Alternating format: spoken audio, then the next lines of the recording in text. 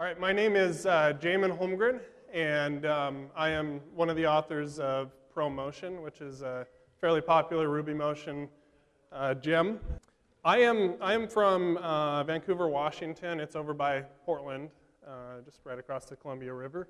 And I'm the owner of ClearSight Studio. We're a small development, both web and mobile applications, mostly Ruby, Rails, as well as RubyMotion. You can follow me on Twitter at Jamon Holmgren. Mostly I just tweet about Ruby stuff, so if you're interested in that, then go ahead and follow me. Today, my talk is titled Going Pro, From Prototype to Production with ProMotion. ProMotion is a RubyMotion library, and I'm going to demonstrate to you what it is that makes ProMotion, I think, useful for a lot of people's workflows who are RubyMotion developers. The first thing I'm going to talk about, hopefully you guys can see this. I did kind of a dark background theme here, but I'm going to talk about the Cocoa Touch way. So when I started RubyMotion in the summer of 2012. This was not long after HitByte came out with RubyMotion. And I was new to iPhone development. I had done probably about, 80 hours of Objective-C research, demo apps, things like that. I came from a Rails background, a PHP background, as many of you also have. So this was new to me, strong typing, a lot of things that were just different about Objective-C. And not only Objective-C, but Cocoa Touch. Of course, Cocoa Touch is the framework that exposes APIs to us as iPhone developers and allows us to actually make our apps. The big thing to me that was a real drawback was I felt like I was writing a lot of boilerplate code. I don't know if any of you have dealt with this before, but even looking at, for example, some of the RubyMotion sample repos that you find out there, you see something like this. I don't know if you can see that, but a lot of you have written these lines before. This is nothing new to you. An application did finish launching with options. And then you're creating a window, you're assigning a root view controller and initializing that. And you are setting some other things up, make key invisible, return true.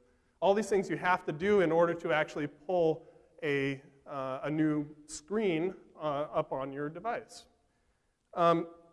In this amount of code here, there's really only one thing that I'm interested in, and that's the main controller. That's what I want to launch. That's what I want to put up on the screen. So for me, when I was a new RubyMotion developer, I'm thinking, like, what's all this other crap? I don't know. Why do I have to do this? So I had an app that I needed to build for a client. We do mainly consultant work. And we started writing the app in RubyMotion, and we started realizing, my employee Silas Matson and I, we looked at the amount of code we were generating and said, there's got to be a better way. There has to be a better way. We looked around. I think RubyMotion wrappers by Clay Alsop, I don't know if that had been launched yet, or maybe it was brand new with almost nothing on it. And there just wasn't anything out there that gave us a framework to work within that reduced the amount of boilerplate. Brian Kernighan, who some of you may know the name, he, I believe, worked on Unix. He's a big name, really, in the programming world. He said, controlling complexity is the essence of computer programming. And I really believe that. When I look at the previous code, I see complexity. That probably was a pretty simple example, but let me show you something a little more complex. You can't really see it, but it really wouldn't do any good if you did. It's just a lot of code. Sorry, Laurent, I know you wrote this code, but it's a lot of duplication. It's a lot of information. This is really what this is. It's a table view. Will display or self erode index path method. And as you can see, there's a lot of duplication. There's a lot of, and with Ruby, yeah, we can go in there and we can clean it up a bit. But again, you're dealing with a whole lot of boilerplate code. And to me, boilerplate hides bugs. If debugging is the process of removing software bugs, then programming must be the process of putting them in. And I want to do as little of that as possible. So in order to reduce the amount of bugs that I'm introducing, maybe you guys are better programmers than me, but I'm doing typos and just boneheaded stuff all the time, then I want to do less programming. I want to do just what is really relevant to my application. Let's talk a little bit about UIKit tables. Of course, UIKit is the library that allows you to interact with the user interface in an iPhone app. One is the UI table view data source. These are the methods that you need to implement. Table view, cell for row at index path, number of sections in table view. I won't read the rest. There's also UI table view delegate. This is just to display a table on your screen. I didn't even put the methods there. There's just a lot of them. You have to go look at the documentation. I'm sure many of you have done this before. But to me, as a beginning programmer, I looked at that and thought, wow, this is a lot. I come from Rails. You go into a template file, you do a little each loop, and you output some rows. It's very simple. It's very small. And this is what we were having to do. And it's a whole different paradigm. It's the whole delegate thing. It's just a different way of looking at things. And to me, it's just ugly.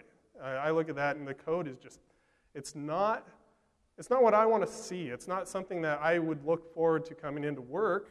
I'm the owner of the company, but I still do some coding, and I have programmers who work for me, and I want them to come to work and actually enjoy what they're doing. And to me, I didn't enjoy that. I enjoy Ruby, but I did not enjoy that part of the Cocoa Touch API. And we are Ruby developers now, even you formerly Objective-C people. You come to RubyMotion because of the syntax that it allows, a lot of the workflow things. And so for me, I'm not looking for Objective-C things in Ruby syntax. I want Ruby things in Ruby syntax. And then the Objective-C stuff, I want to keep it as far out of sight as possible while not causing issues. Obviously, there's a cost to any kind of abstraction that you introduce with a gem. And I know that there's a lot of talk about, do you really want to introduce another gem that creates a DSL that you have to learn and maybe introduces its own bugs or its own, if you have a problem, and how do you debug it, that sort of thing. To me, though, Ruby is beautiful. Ruby is beautiful just like you. We have, this is a screenshot of an app that we just released recently for a customer. Most of the time, our apps, you're not going to see them on the App Store. This particular one is. It's for a startup named Walker Tracker. It's an incubated startup in Portland, Oregon. And this is the competition select screen. You can't really see that. I cut it off a little bit there. But this is a sneak peek at ProMotion. You can see that it's an expressive API. It's refreshable. You can set a title. We have a will appear, will disappear, an onload, set navbar button right. You can read all of that and probably know a little bit about what it's doing, whether you come from a Ruby on Rails background or if you come from an Objective-C background. It's very expressive. When I look at something like table view section for section index title at index, I'm not impressed. Some of you have probably implemented this method. I have. And yeah, I mean, it says what it does in book form. So, to me, Cocoa Touch is verbose. It's hard to remember. That's a big part of this. It's not easy to remember. I'm always in the documentation. I'm always looking things up. Yeah, you can have an app like Dash, or you can have really good IntelliSense or whatever. But I'd rather have things come easily to mind. I don't have to go look them up. It hides bugs. It looks hideous. It's just not a good, this is my opinion. Maybe some of you think it looks beautiful. In that case, you may want to go a different direction. But for me, this is what I was experiencing when I was a new iOS developer, mainly using RubyMotion. So let's talk about the library that I created called ProMotion. We started building this app, Silas and I, and we split into two paths. I started working on the gem, and Silas was working on the actual application. So he would need an API, I would build it, he would implement it, we would make it work. Along the way, we acquired a test suite. I didn't know how to test originally in RubyMotion, but Matt Brewer came along and helped add a test suite. Had some other contributors come in as well, including Mark Rickert, who was able to come in and add some new features, add tests, things like that. So for me, ProMotion is great for prototyping. You can go out and do a prototype in another tool. There are other tools out there that you can build prototypes, but if you're not building in the final language, you're going to tear it all down. You're going to build it up again in another language. So if you were to start with, for example, I'm trying to think of the Blueprint. There's an app out there called Blueprint that you can actually design an app on your device. But still, all you have is the UI. You're not going to be able to then build upon that and actually create an actual app out of it. What does ProMotion give you? Well, first off, ProMotion gives you the ProMotion delegate. So instead of, on the left here, again, it's probably hard for you to see. I'm sorry about that. But this says class app delegate. Again, this is something that many of you have written. Application did finish launching with options. It's all cut off on the right side because it's so long. You're creating a window, you're creating a home controller, nav controller, and you're doing other stuff in there. This does the exact same thing. It's actually pretty much the same code almost behind the scenes, behind a DSL. App delegate, and you inherit from ProMotion. PM is just ProMotion. Delegate. And you have status bar true, animation, :none. That's very expressive. You know what it's doing right off the bat. Excuse me. Then you have an onload method, so much smaller method, and then you open your first screen, and you assign it. You give it a navigation bar. That's it. That's your delegate. So let's go look at this screen and see, how much different really is a ProMotion screen from a view controller, UI view controller. Well, first off, it is a UI view controller. It's a subclass. So you really aren't giving up anything. We're just giving you more. Excuse me, aliases common methods, and it kills the boilerplate. So anywhere that we found that we were doing a lot of boilerplate, we would create helper methods that would do it for you. And again, it's just doing what you would have already done, but it's giving you a little DSL for that. So here's a ProMotion screen.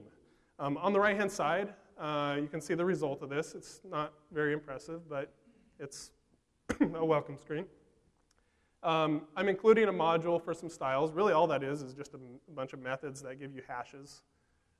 It allows you to set a title home. On load, it lets you set the navigation bar buttons on the left and the right side with a title and an action. So if somebody taps it, it'll actually call that method on your screen. It has a will appear and a build view, and there's other methods that you can implement as well. Building the view, you have some helpers, set attributes, you have add, and within those methods you can pass in the name of a method that it will call to get a hash, and it will iterate through those and apply your styles for you. This is a very basic styling system. It's a way to get you off the ground quickly.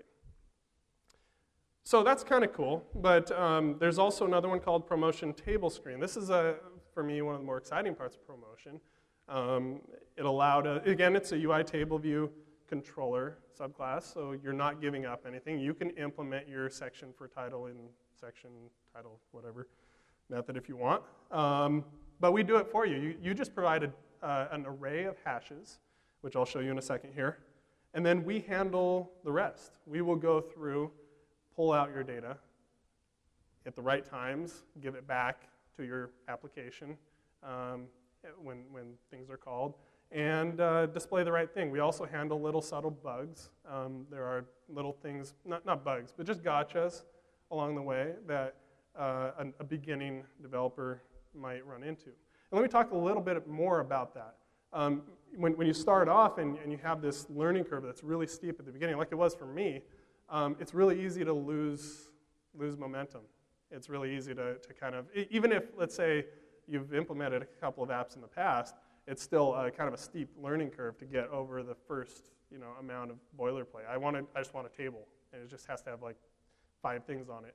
I have to implement all these methods and kind of figure out my own way of building the data source and things like that. Instead, you can do something like this. So on the right-hand side, you can see the result. It's a group table screen in this case, PM group table screen. It's really, there's not much difference between the two, table screen and group table screen. But on the right-hand side, you have my profile, Facebook. This is something I actually pulled out of a production app that we built. On the left is the code. Again, apologize for it's hard to read here, but setting screen, set the title again, and then give it a table data method. And then you have an array of hashes. And I'll actually highlight here on the left, here's a section. On the right, there's the section. You go in there, you want to change my profile, you just change my profile to something else. And then you give it actions, and it will call the actions in your screen. So this is extremely simple. It's something that once people start using it, they kind of look at you sideways if you're actually implementing your own table view controller, unless you're doing something really crazy. Table screen doesn't just give you that. It also gives you some other really cool helpers. One's called searchable, and one's called refreshable, and they do exactly what you would think they do. You say searchable, and then as you can see on the top one there, it gives you a search bar. Type in something, it actually filters down. Works exactly how you would think it should be. You can give it a placeholder if you want, things like that. Refreshable, when you pull down, it'll use the built-in iOS 7 refreshable control, and then call an on-refresh method for you. So you can go in there and do your asynchronous call to parse.com, cloud database, or whatever you need to do. And when you get the data back, then you say stop refreshing. It will slide back up and update your table data. It's very cool. We also have ProMotion web screen and ProMotion map screen. These are really pretty simple screens, but if you need to show just some HTML, which could be in your resources folder. So if you want to build a view in HTML just to get it up there quickly, do it, implement it in a map in a web screen. We give you I'm not going to show you some code here, but you can go look on our GitHub. It's extremely simple, very easy to just give it the name of a file. You can also give it a URL, like I've done here with apple.com. Map screen, you can add annotations. You can zoom to a certain point. It's just got a great DSL, a great API that allows you to do these things in a very expressive way. Even a beginning programmer can come in and immediately know what's happening.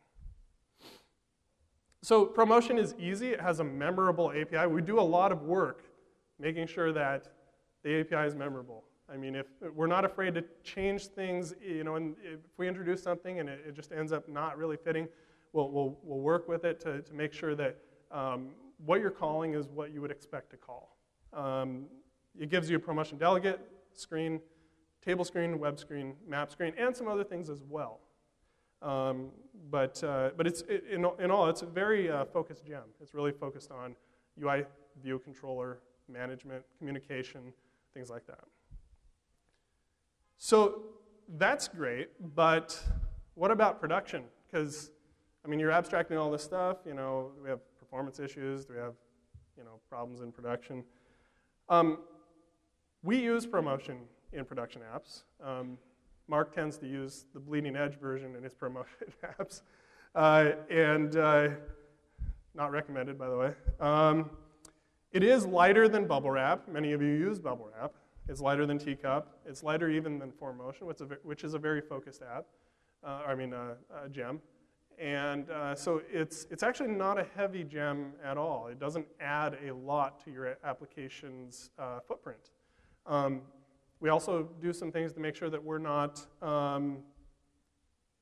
being invasive. SugarCube, much as I love SugarCube, it really goes in there and adds a ton of monkey patching everywhere, which is awesome I use it, but we don't want to get in the way.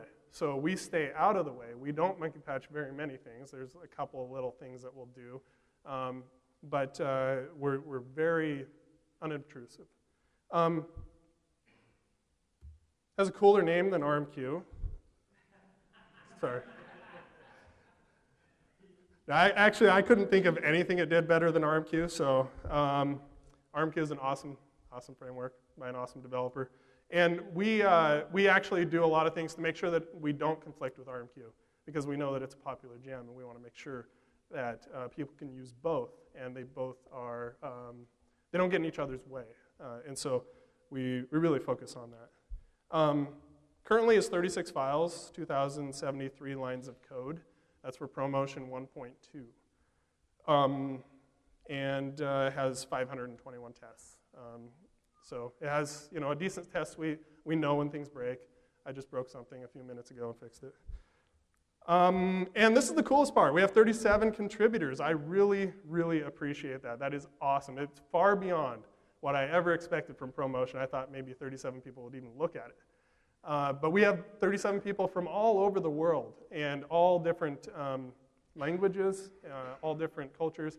It's just amazing. And I think one of the things that gravitates maybe non-English speakers to ProMotion is the fact that it's very simple. It's very easy to remember. It doesn't have all these long English words. And so that's something we take very seriously. We want this to be a welcoming community for beginners, for non-English speakers, as well as advanced programmers who want to do some really cool apps. So ProMotion really is here to help you. It's not here to dictate your conventions. It's not going to be the Rails. It's not going to go in there and say convention over configuration type of thing. I mean, we'll have our own conventions. We'll show you how to use it. But you don't have to use every part of ProMotion. And in fact, people rarely do. They'll use parts of it. Well, actually, I use almost every part when I'm building an app. But then they'll mix in other parts. Or if they have an issue where they need to do something more custom than what ProMotion allows you to do with its API, then they'll implement their own version of a method that maybe we have implemented behind the scenes. An example is the inspect app. This is some code that Mark wrote. It's the speaker view controller. So if you pull open the app, you're going to look at that and you're going to see you can scroll through the speakers. Actually, I'm sorry, this is the one where you can see the speaker, individual speaker. So you'd go there from a table. You can see that it's inheriting from ProMotion screen. There's a style sheet. That's not us. That's Teacup, as well as this layout here. This is all Teacup here. And it works great. There's really, I mean, even where Mark had to go in there and implement his own, let's say ProMotion, for example, he would implement his own version of ProMotion and then mix in the ProMotion screen module, which brought in all of the awesome ProMotion sugar with it. So you can mix and match your own view controllers and ProMotion screens. You can open screens and view controllers, with your present view controller, or you can do it with ProMotion, open modal, things like that. ProMotion actually doesn't care if something is a ProMotion screen. It wants a UI view controller, but you can give it just a bare UI view controller and it'll open it.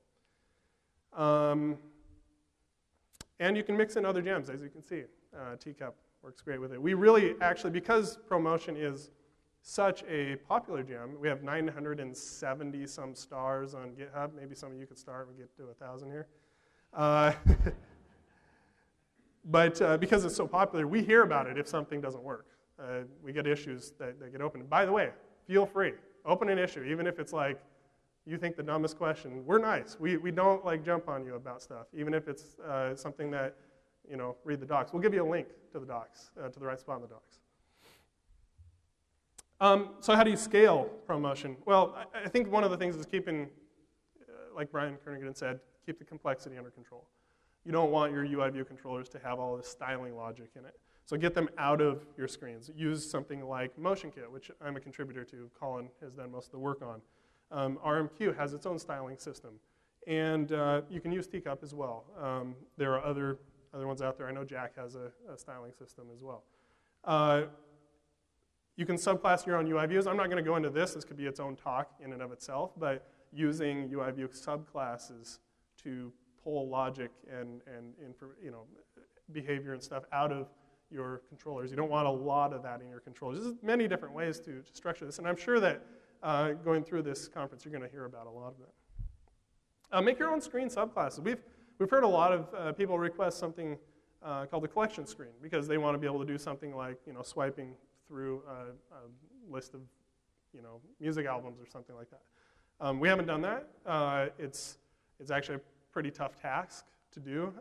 We may do it at some point, but feel free to do your own and build your own gem that works with ProMotion's great API, adds to it, and allows you to do something like a collection screen. Amir Rajan built a dark room. He says at the bottom here, I have made millions, thousands, hundreds. I think he's probably made more than hundreds now. But as Laurent said, he's been at the top of the App Store for pretty much forever. And 12,000 lines of Ruby motion. Some of those, not a lot, but some of those were ProMotion. He used ProMotion as the basis for all of his view controllers where he could. And I talked to Amir, and I don't think he could be here today, but he was very complimentary. He said that he would use it again if he were to start over with a dark room. He says, ProMotion table screen was stupid simple. Thanks for the framework. The name makes it difficult to Google, though. I'm sorry about that. I asked my cousin what name I should give it. That was a mistake. I did actually just look, and I think it's actually 8th in Google if you just type ProMotion. It's kind of weird. So let's see, where am I? So they are just view controllers. They're used in production apps already. Many production apps are using ProMotion, and it works well with the layout and styling gems. Pretty much anything.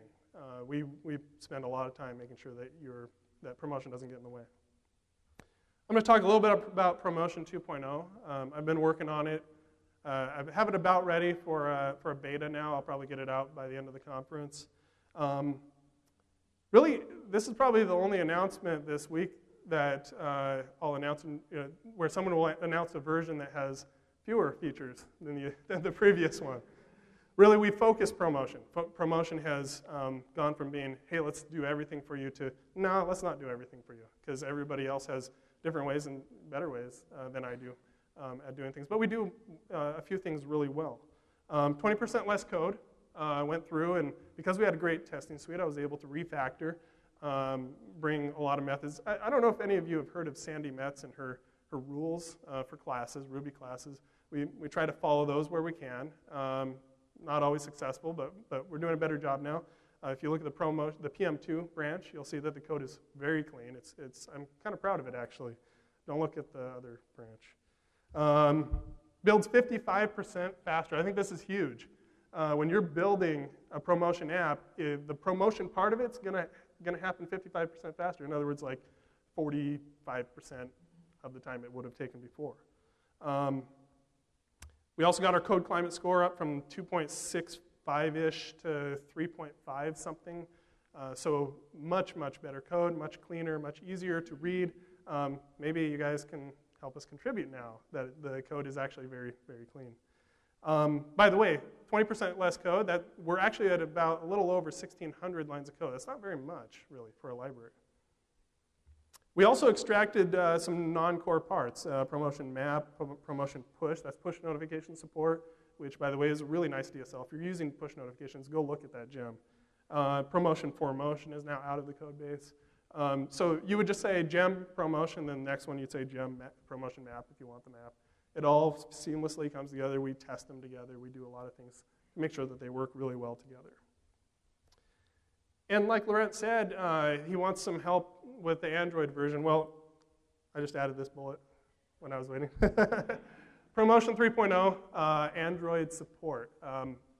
It's something I've been really interested in doing. For my consultancy, for one thing, having Android in our portfolio is a big thing because we have a lot of startups, and a lot of startups are going to come to us and say, hey, can you build an iOS app? Yeah, we can build an iOS app, no problem. Can you build an Android app? I think I know somebody who does Android, But now we can do it, and if ProMotion does that, for one thing, it'll allow you guys to, if you haven't done Android before, if you know ProMotion, you can then jump over and have a common set of APIs that you already understand, you already know. And we'll do as much as we can to keep the APIs consistent.